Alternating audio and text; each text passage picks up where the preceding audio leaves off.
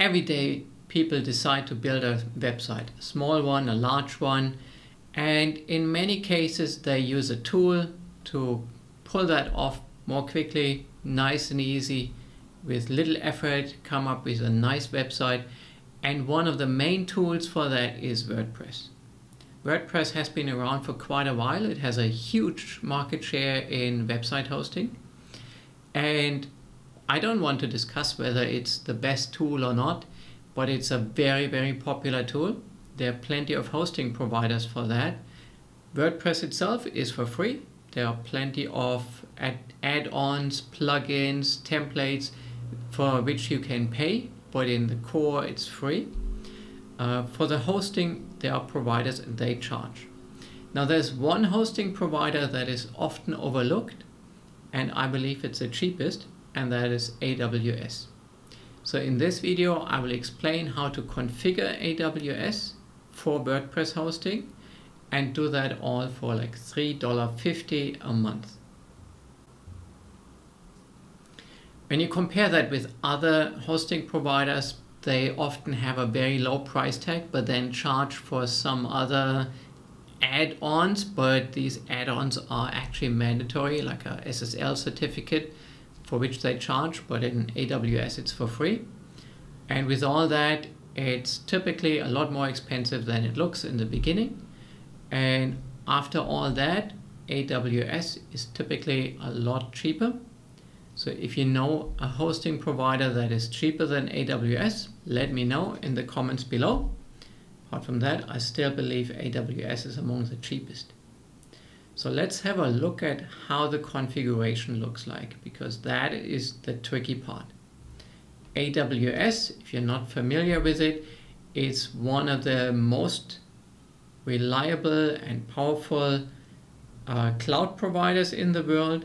AWS has an extremely broad range of services and a very, very resilient backbone to support them.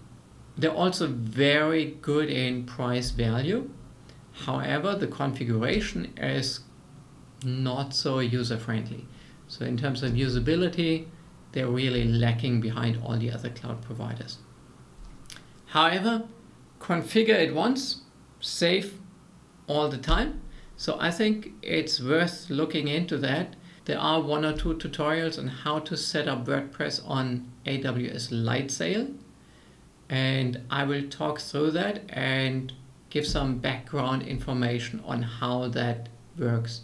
So that should bring you in a position to configure that system.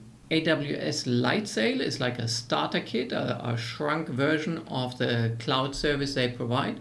They have more than 200 services that really can do everything you can ever imagine. Extremely complex, but very, very powerful.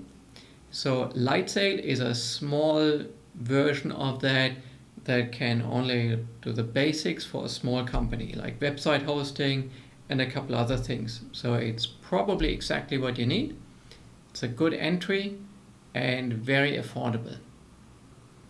Let's look into the functionality in website hosting, the background, what you need to know in order to configure AWS LightSail for WordPress hosting.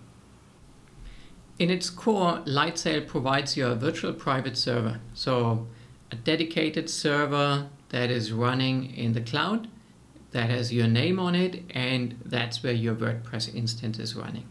But of course, what's really all about is to get that connected to the internet, to all your users. And for that, you need a couple of other additional pieces. But in the core, it's really the virtual private server, and that's what you pay for. Let's start from the left and see the different components that guide the traffic to your server. So first you need to register a domain. You can do that with many domain registries. AWS also has a service for that. It's called Route 53. So you can create your AWS account, go to the service Route 53 and register the domain that you want if it's free. You can also go to any other domain register like GoDaddy or wherever and register the domain name you want. Hopefully it's still available. Now when you have that domain, you can configure which domain name servers configure where to find the content for that domain. So with a domain register, you set up which DNS servers, domain name servers, are used. And these you will point to the 4 domain name servers that are used for AWS LightSail. You will get the names in LightSail when you set up your DNS zone. Now the DNS zone is really what points the traffic in the actual direction where it needs to go. So that's where you set up the rules. So for example, www.mydomain.com goes to that place. So that's one of the things you will have to configure. A content delivery network is another component in the game, and that is like a globally distributed cache. So let's say you have your server running in Ohio in the United States, and your user is logging in from Hong Kong. So he will access the cache, the local cache, somewhere in the Asia Pacific region, and his requests don't have to go all the way to Ohio for each request. And that saves some latency time, 10 milliseconds or something each time. And it also saves network traffic, so that makes it cheaper and faster for you. So it's really a good thing in the runtime, but it makes it a little bit more complicated in the setup. So important for now is to understand what is a content delivery network and why you need it. And then you have your server. The server will get a static IP instead of just a dynamic IP. That's more a configuration step in the process, but it's important. Otherwise, every time you reboot your server, it will get a new IP and no one will know where it is now. So you need a static address. Every time the server reboots, it will still be found under that address. So that's just minor, but an important thing. And that's also something other hosting providers often charge for. And then you need a WordPress instance. And when you spin up your virtual private server with Amazon LightSail, you can set that up basically by just selecting WordPress instance. It will come out of the box. Now another thing you will need is a certificate. The traffic these days is pretty much expected to be encrypted, and for that you need a SSL certificate, and that you also get as part of the configuration process for your domain specifically, and that needs to be done as part of the configuration as well. So these are all the components you need. You start with registering the domain, then you spin up your server, give it a static IP address, you set up a content delivery network that delivers against this static IP address, and then you point the domain to the DNS servers from Amazon, and there you configure the rules to access the content delivery network. Then you request the certificate, you validate the certificate, and then you configure your WordPress instance that it delivers the content in an encrypted way. That way you have end-to-end accessibility via your domain in an encrypted way, and then everything is in place to configure your WordPress instance and design your website on it. This is Route 53 on AWS services for just a random domain. You see here the name servers for DNS that are configured, and you can go to add or edit name servers and change these. You can have up to 7 configured. You can remove them and add the ones that you get stated at LightSail that need to be configured here. Update, and then it might take some time for these updates to take effect. With all these DNS changes, it's often that it takes hours or up to a day to be propagated in the whole DNS world. Now, LightSail is another service that you find on AWS just by searching for LightSail. And here you can start with creating another instance. I already have one running, but I can show you how to spin another one up. You create an instance, you change the location to wherever you want it to run. So maybe in Montreal.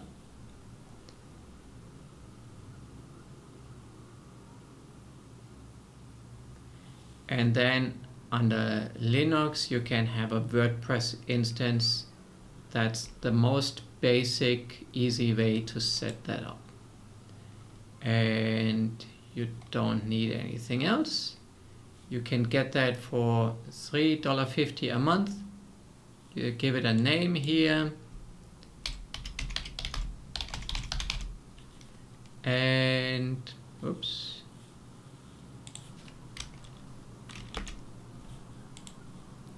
And I can spin that up and I can delete it later on. It's just a virtual instance. So you see it's pending. It will take a minute or two to actually be installed. And once it's up and running, I can do some configuration. Now, in the meantime, I can already configure some other things I will need. So under networking, I can create a static IP. I do that only once the server is running. So my instance in Montreal is now running. And I can now go in here and give it a static IP address. It has an IP address now, but I need to give it a static one. Needs a name, static one.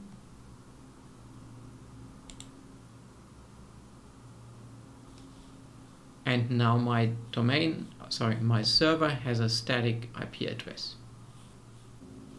So now my instance is running with WordPress and it has a static IP address. Let's see what that thing does now. So here I have the IP address. I type that in the browser, the IP address I just got, and I see a empty, fresh off the shelf WordPress instance under my IP address. Next step is to set up the content delivery network. So I go back to home and then networking and create a distribution. The origin is my new instance. I use the behavior preset, okay.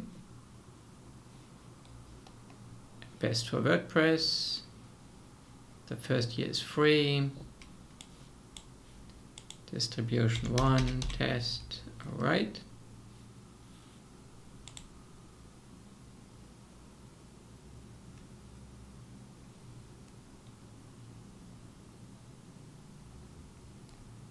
And here it is. Right now it's using HTTP to access my server.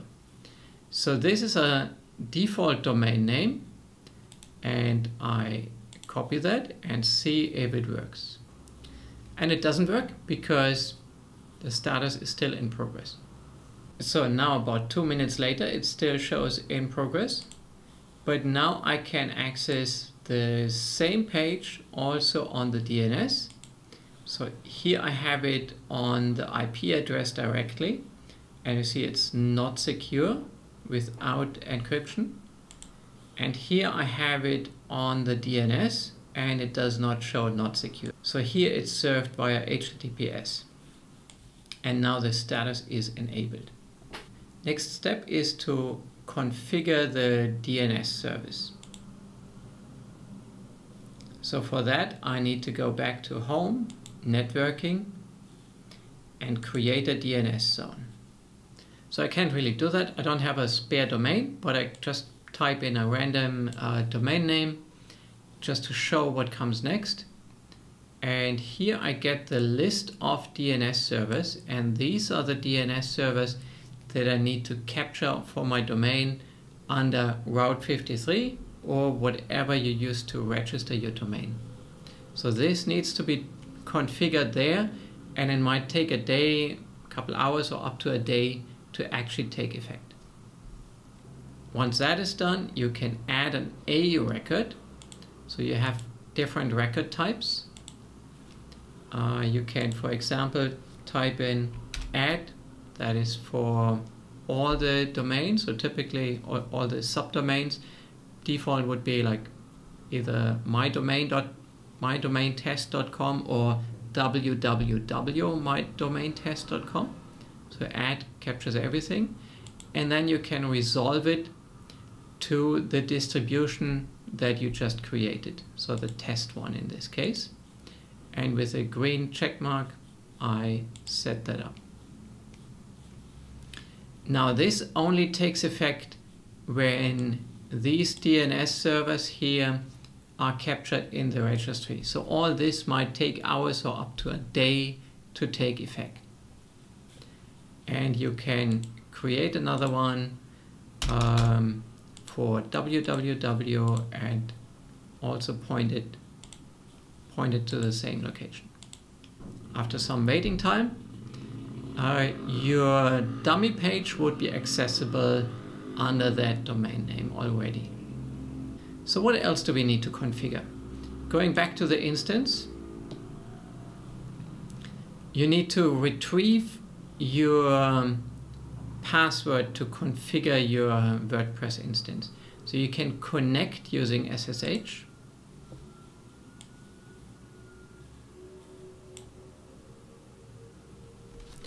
And right here,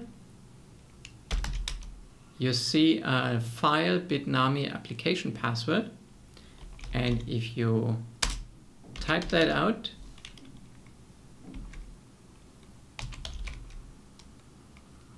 with cat, it prints out the password. So you can grab that from the screen and copy that somewhere in a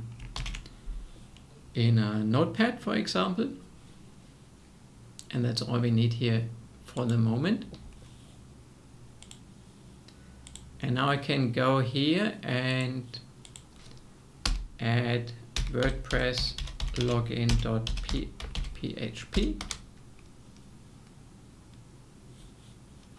And with my username user and the password I just copied from that file, I can log in, get to my dashboard, and I can set up, configure, design my website here. Now, the only thing missing now is the certificate to ensure encrypted delivery of the content. To set up the certificate, I go back to Home, Networking, and then the distribution I created. And here is a tab for custom domain. And I cannot enter the custom domain yet because I don't have a valid certificate in place yet. So that's something I need to do. So I need to create a certificate. I need to capture my domain name here, which right now I don't have in place. And the certificate name is created automatically. Under alternate domain names, I would typically then add the same with a www in front, and I can add more if I need that. And when I create that, it would create that certificate. Now it only requests or creates that certificate, but I need to validate that. So let's have a look how that works. So now status is pending. And here it is. So now I get these two entries with a name and a value. And these two records, CNAME records, I need to create in my DNS zone. So I need to copy paste this entry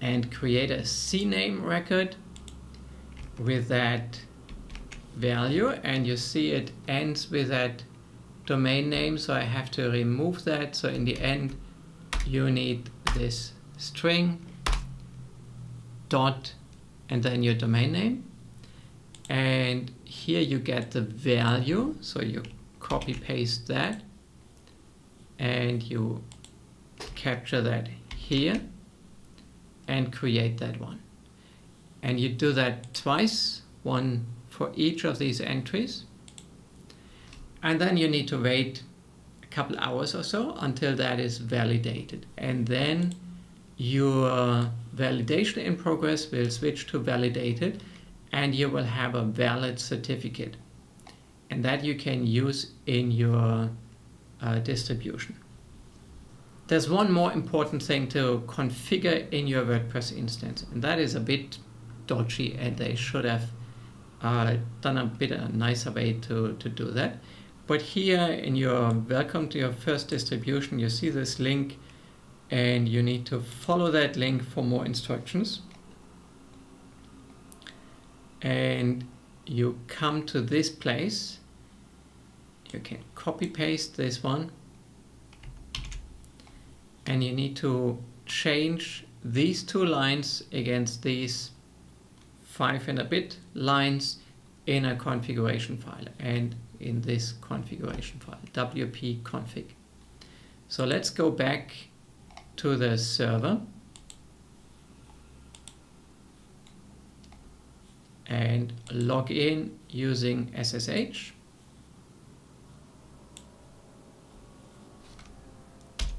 And we are right now in this directory, and we need to go to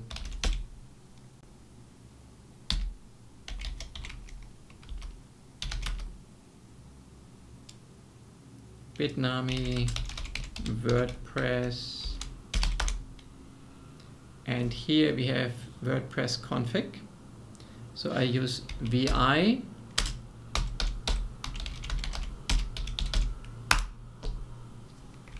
and this is a configuration file. Now vi is a slightly old and ugly editor, so I can use the arrow tabs to go down.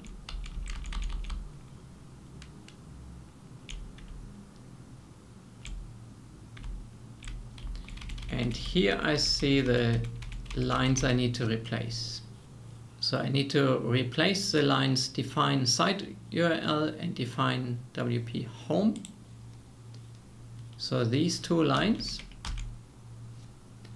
and capture something new.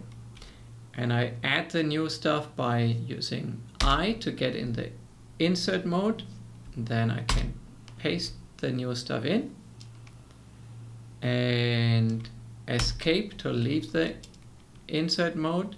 Then I go to the start of these lines, and with dd I can delete these lines. And then by colon write q I save these and changes and leave the vi. And now the configuration has changed, but it doesn't take effect yet until I restart the Apache server. So that we see here, we need to go to or run this command really.